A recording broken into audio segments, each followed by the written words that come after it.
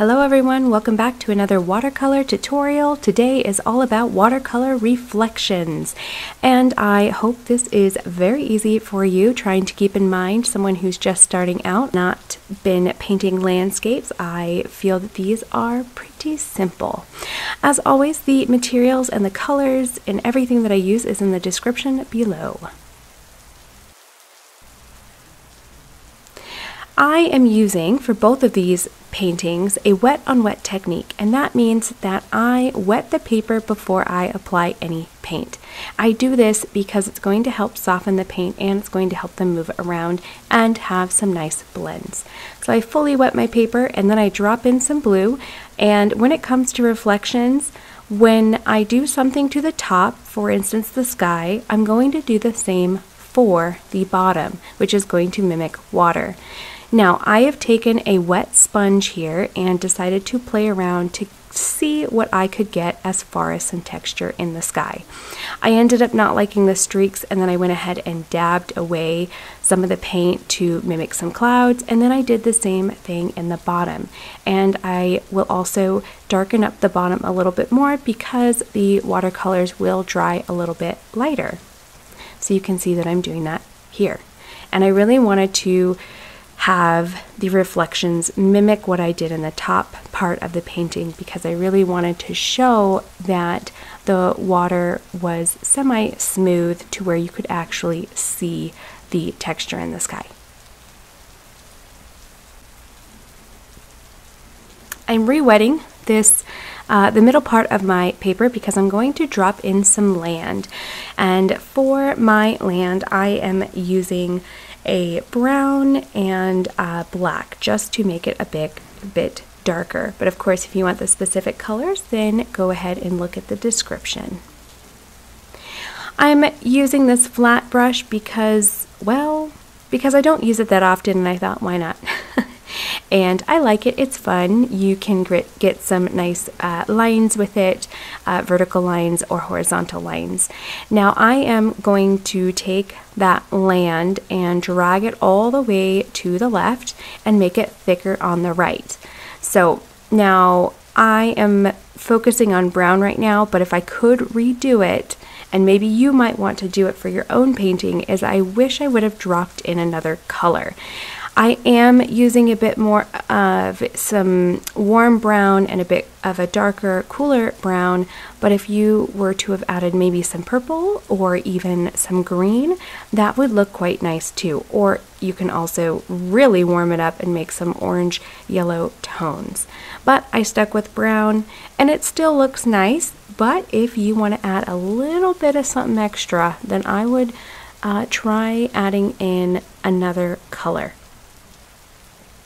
You can also tilt your paper like I did here and spray it. That's going to help make the paint move upward. And as far as what I'm doing here, I'm doing a bunch of lines. I wasn't sure at this point if I was going to have them be trees, bushes, shrubs. So I suppose it's a combination of both, and you'll see what I do a little bit later. But once you soften your edges and get the lines and add in more darker shades how you want it, then you're going to go ahead and let that sit if you are painting along with me. Because now I'm moving on to my second painting, and I am wetting my entire paper again, and once I do that, then I pick a shade of blue. Now the blues that I really like when it comes to water or sky, I really like, of course, Paynes Gray, which is what I've decided to use here. Now I did have a little bit of cobalt left on my palette, so that may have slipped in, but sometimes that's the beauty of not cleaning your palette, is that you might get some really beautiful colors mixed in there. And what I do to the top, I do to the bottom. So now this one, I decided to just take my brush and gently move the paper from right to left, because now I am taking some green and doing a similar thing that I did to the top one, using a different color, but this time I am going to, instead of going from all the way to the left, all the way to the right, I'm going to split the paper. So I make one land formation here by adding in light values of green with darker values on top of it. And I stop in the middle, and then I go ahead and do the same thing on the other side. Now I wanted my land to be a bit thicker and fuller towards the edge of the paper and to get thinner.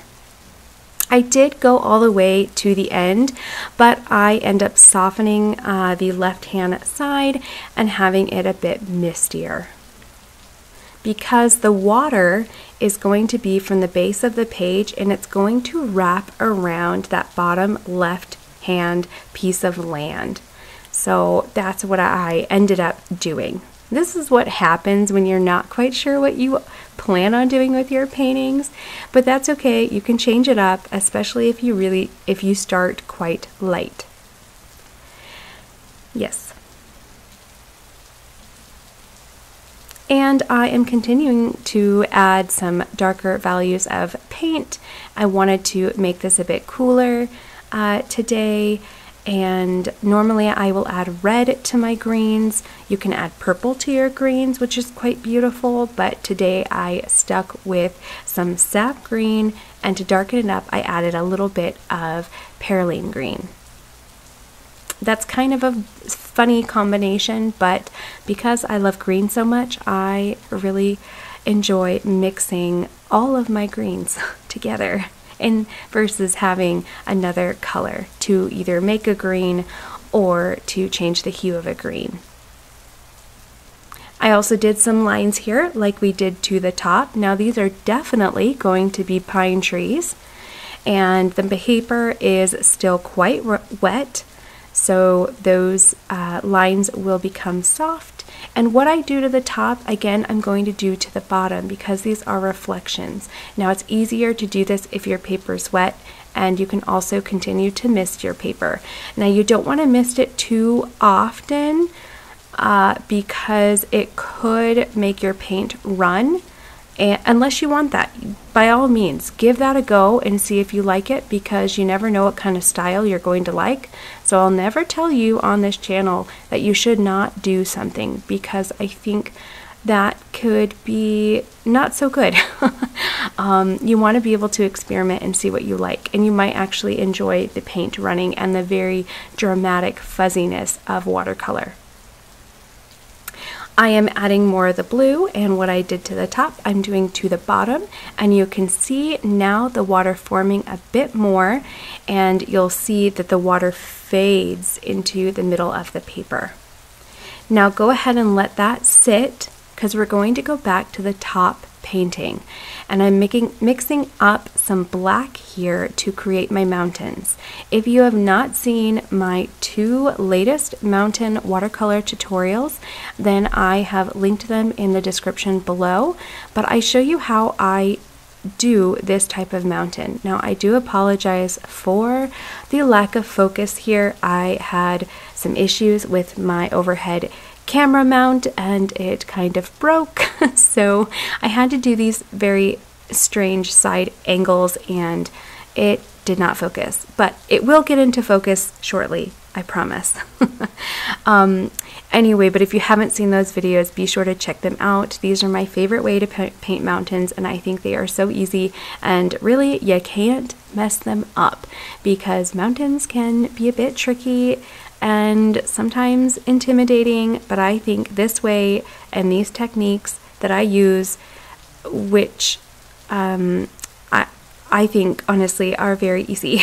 So be sure to check those out. So yep, I use the gray and I gently fade it out just by adding some more water, and I fade it right into that brown. And then you can go over your mountains with more of a dry texture with a darker shade.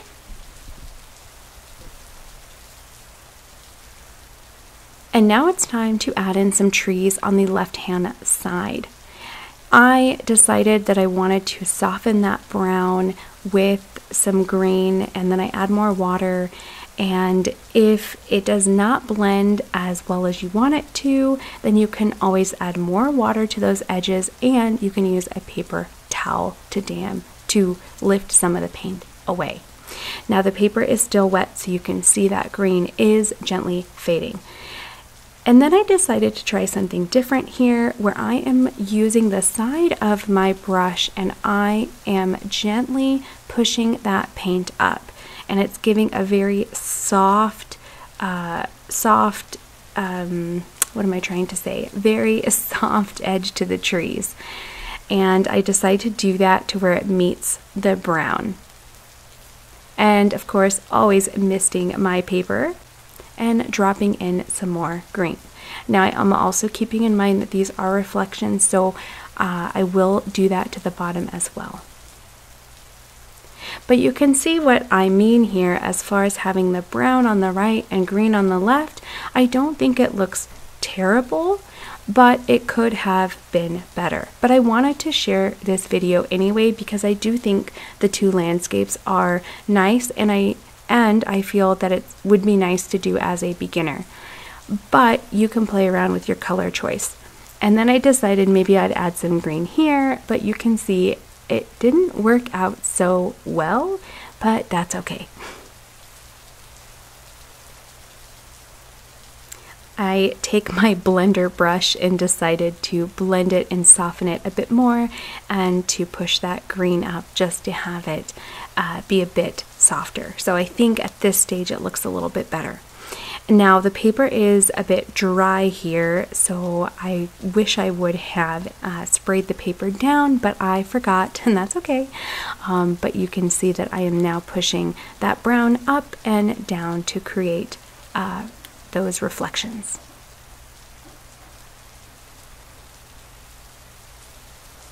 And then I continue to do that till I meet the middle. Taking a bit more green. Again, I thought it was too brown and I wanted to soften it up.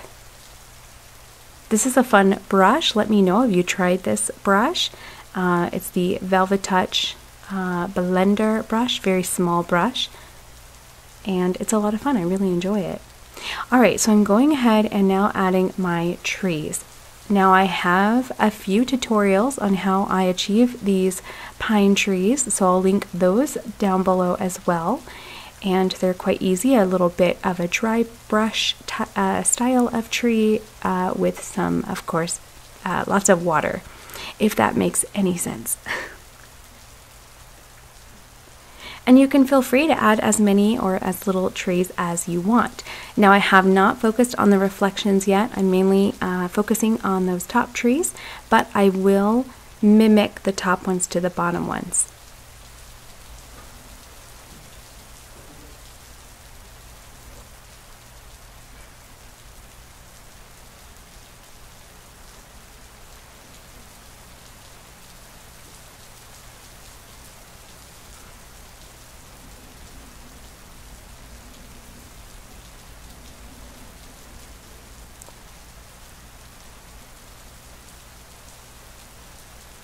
Now you can see here that I am doing those ones. Now the reflections in the water can be very sloppy. It doesn't really matter. You can spray the paper and have them even softer. It's really up to you, because remember, water is messy and it's not always perfectly smooth unless you're a photographer and you take those really beautiful long exposure shots where it is glass-like, which you could paint that way. I decided to drop in some more darker values of paint, and now I'm working on the sky. I wet my paper and then dropped in some blue, and then of course removing some of that blue with a paper towel to create some clouds. And then to pull some of those trees in that I forgot to record, I'm sorry, with some of the reflections, and then I wanted to soften it, so I added some more water, and then taking my paper towel, I did lift some up. Going back to my bottom painting now, and I am adding in some more detail trees. And I will continue to do that for the entire painting on this bottom one. So I'm going to go ahead and speed up the footage a little bit.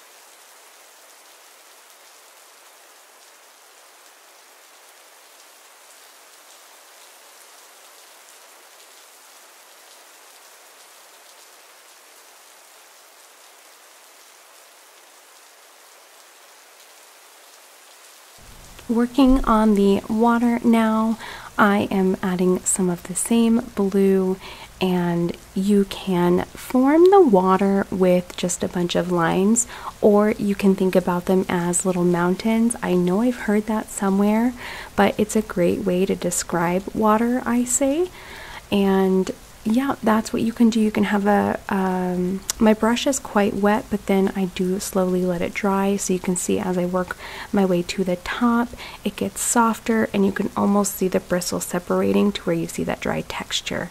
And I do add in darker values. I want to add in my darker paint over the top of the wet paint so it spreads, but then also some drier areas to give more texture, because I love texture in water.